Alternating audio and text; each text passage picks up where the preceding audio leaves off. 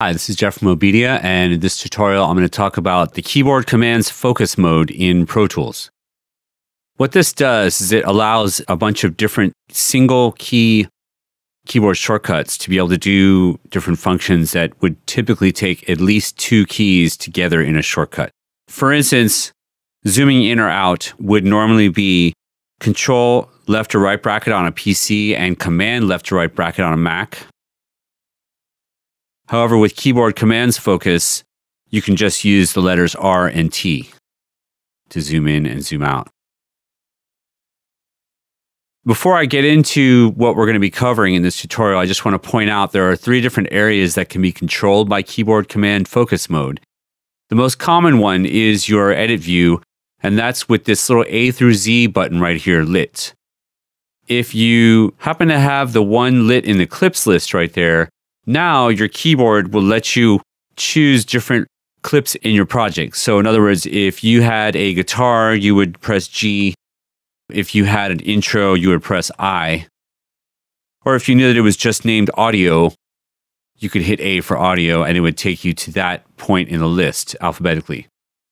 The third place is in the groups. So right here in your groups dialog, you can actually choose to enable or disable them by using the letters that correspond with the group. So for instance, if I hit A, that would disable that group and re-enable it. Same with B, and so on and so forth. But we're going to jump back to the main edit window keyboard focus mode. So to start with, we'll talk about some zoom functions. As I mentioned before, we've got zoom out, R, and zoom in, which is T.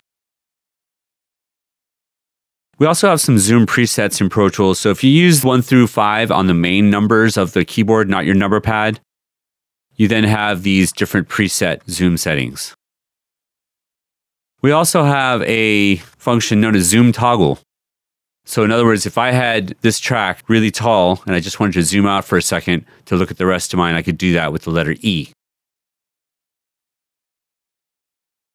Now let's talk about some cursor navigation and editing type shortcuts. Of course, navigation is quite important in Pro Tools. That's why these particular shortcuts are invaluable to enhancing your workflow. So we've got the letter P, which moves the cursor to the next track up, whereas the semicolon will move it down.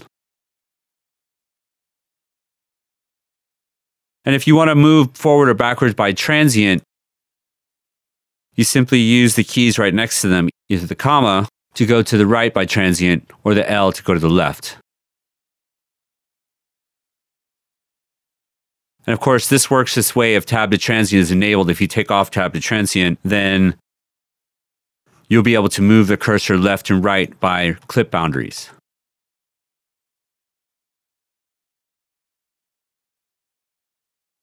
Now, another very important one, if for nothing else, then it can mess you up during a session, is the letter N. And what that does is it toggles timeline insertion follows playback on or off. What that means is you'll either have playback where it starts, and when you hit stop, it jumps back to the beginning of your playback range. Whereas if you enable it, which is right here, by the way, and the letter N will do it as well, now you can see that the cursor continues on from where it last stopped. This is very useful for certain types of workflows, such as post-production, but for music, it may not be so much. The next shortcuts I'm going to show you have to do with how to nudge your cursor forward or backwards by the current grid value. In this case, we've got a grid value of 16th notes. We'll just change that to 8th notes so it's a little easier to see. And if we use the main period key, this will nudge you forward by the session's current nudge value.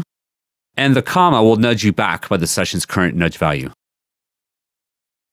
If you wish to move forward at twice the current nudge value, you use the / key right next to the period key, or use the M key on the other side, just to the left of the comma key, to move backwards by twice the current nudge value.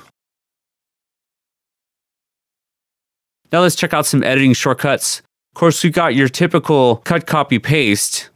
However, in this case, we don't need the control key on PC or command on the Mac. We can just simply hit C, maybe move the cursor forward a little bit, and then V for paste. If we want to cut, same thing, just hit X, move the cursor where we want it to go. then hit V to paste. Now undo, which is typically Control Z or Command Z, just requires a Z. And to redo, it's simply Shift Z. So I hope you guys enjoyed this overview of the keyboard command focus mode in Pro Tools. This is a very powerful workflow enhancer, and I encourage anyone who uses Pro Tools on a regular basis understand the functions available with these one keystroke shortcuts. This is Jeff from Obedia. Thanks for stopping by.